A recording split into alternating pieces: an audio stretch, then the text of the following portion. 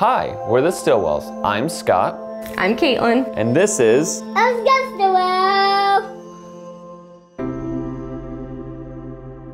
Well, when we found out we were pregnant with Oliver, it was a total surprise. We were both young, but we wanted to be parents.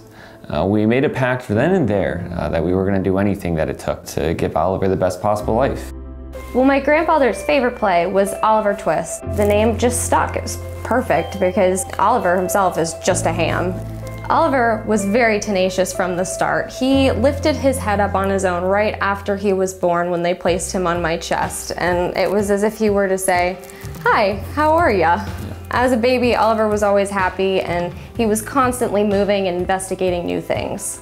But when Oliver started crawling, instead of like a typical crawling position, he did kind of like an army crawl, where his right hand would always be the one to bring his body up, and then his left hand would come up a little short. Even the way he held his bottle was unusual. He always kept his left hand clenched in support of the bottle, and I immediately felt something was off. That's when we received the diagnosis of schizencephaly. Schizencephaly is a rare birth condition that impacts the way the brain is formed. For Oliver, it's caused him to have partial paralysis in his left arm and leg. He has really tight muscles on his left side and has a hard time independently controlling that side of his body. When the specialist told us that Oliver was most likely never going to have full function of the left side of his body, it was a really heavy blow. They said that he was probably going to struggle with fine motor skills for his entire life, and that he was probably going to need surgery as well, which was really difficult. It was like standing at the starting line of a lifetime of difficult choices and decisions that we were going to have to make raising a child that has special needs. Schizencephaly hasn't been studied much. It was frightening that there was so little known about it. And on top of it all, Oliver has ADHD. He struggled in typical preschool environments and was unfortunately asked to leave 4 different schools before we found Starfish Academy at the Florida Center. Starfish Academy has been awesome. Oliver not only receives occupational therapy, but also social emotional support from Stephanie and the mental health therapist and all of the staff here. The therapists work directly with his teacher and provide care for all of his challenges. All his therapy happens during his regular school day, which is great as working parents. So I met with Oliver's parents and we came up with a plan to help him. He's highly intelligent, but he had trouble sitting still and often challenged rules.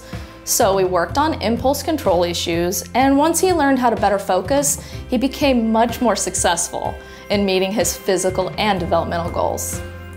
When Oliver first came to occupational therapy, his physical disability was delaying his independence. Think about how frustrating it must be to be potty trained but be unable to remove your clothes to go to the bathroom. It was affecting his growth and his self-esteem. Over the past 2 years, we've worked on Oliver's physical deficiencies through stretching out his tight muscles, improving his fine motor skills, and overall increasing how independent he is. I'm excited to say that he has now reached his full physical ability with his left hand. He can dress himself and do most everything his peers are able to do. It's been amazing to watch Oliver make so much progress and overcome so many obstacles. We feel so relieved knowing that Oliver is no longer behind developmentally, and seeing him now, his happiness, independence, and the level of personal confidence, it's all we ever hoped for, with or without a disability. We know that he has the capacity to do all the things that he wants to do in life without physical limitations getting in the way. And that is just an amazing feeling for us as parents. Yeah. Before we found the Florida Center, life was isolated, and as new parents with a disabled child, we felt so alone. Now things are a lot better. We feel empowered as parents, that we have the tools and the knowledge, and we have people in our corner willing to help us. And we're just so grateful for the family that we've become a part of with the Starfish Academy. Thank you, Starfish Academy and the Florida Center, for changing our son's life. And ours too.